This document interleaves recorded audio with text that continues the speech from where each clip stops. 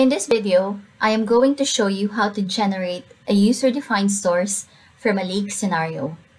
This is often used when a leak or even a catastrophic rupture scenario that you have created does not fully represent a scenario that you wish to model. You may consider updating any of the discharge inputs if you would like to limit the duration of the release, to perform a sensitivity such as modeling a different release rate, or to take external factors affecting the release in the form of a pre-dilution air rate. It is important to remember that when a user-defined source is created from a leak, all the discharge inputs will be pre-populated from the leak scenario, and these inputs, along with the updated parameters, will be used by the dispersion and effects modeling to determine the consequence distances. In this example, I am going to use my 25 ml liquid leak within the LPG Sphere 101 pressure vessel scenario.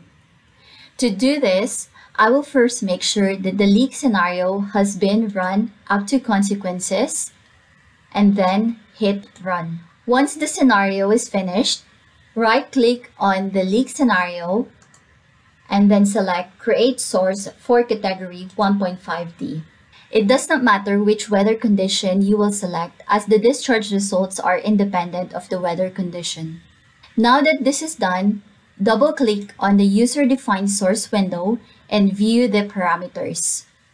In this example, I will be performing a sensitivity and model a release where the mass flow rate is in fact 15 kg per second.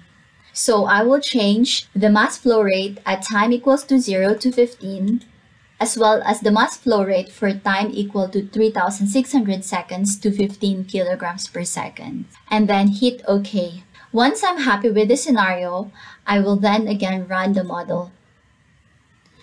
As I am performing a sensitivity analysis, I am going to do a side-by-side comparison of the results from the leak scenario and from the user-defined source I created.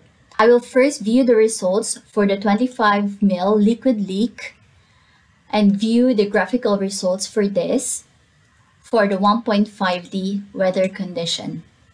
Hit finish. I will do the same for the user-defined source that I have created, open the graph results, and show the results for the 1.5D weather condition.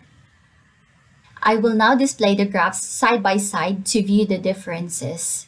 In order to do this, I will click the window heading for the user-defined source and drag it towards the middle.